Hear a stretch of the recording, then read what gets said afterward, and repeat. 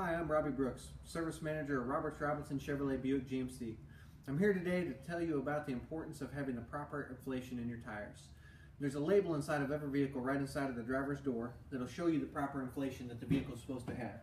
You just open the door and right inside there's a picture of that label.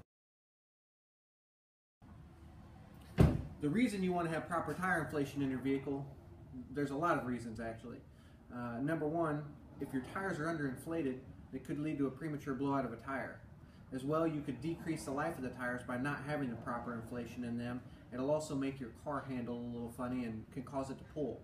So it's very important to ensure that you have the proper tire inflation.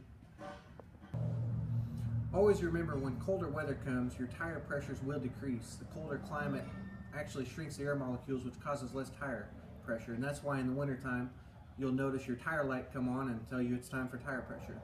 So that label will help you make sure you get it at the proper level. Thanks for watching our video. If you have any questions, just give our service department a call or visit us on our website at robertsrobinson.com.